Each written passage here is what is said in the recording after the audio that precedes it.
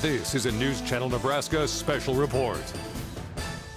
Welcome to another Your University Minute on News Channel Nebraska.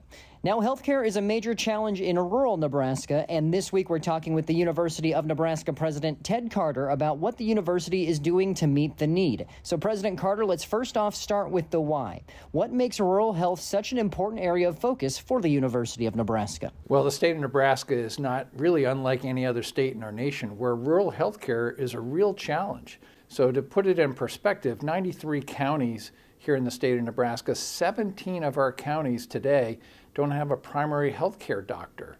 So, nobody should have to cross over a county line to go see a primary health care physician. So we have a need to close this gap, and it's been looked at for many, many years, and now is that time.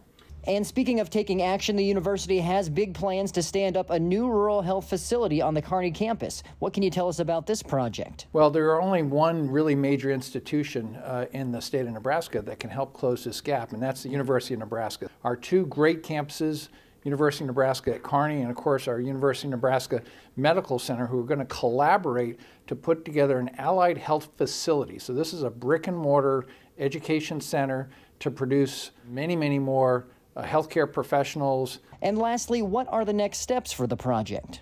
Well, thankfully, the legislature as well as our governor has supported with some ARPA dollars to help us get this ball rolling. We're also going to be going after some private fundraising money. We're hoping to have the first cohort of students in this physical building by the year 2025. And it's all going to count on the Appropriations Committee, who's going to fund the operations for this facility, as well as us closing the gap on the private philanthropy side. This is a News Channel Nebraska special report.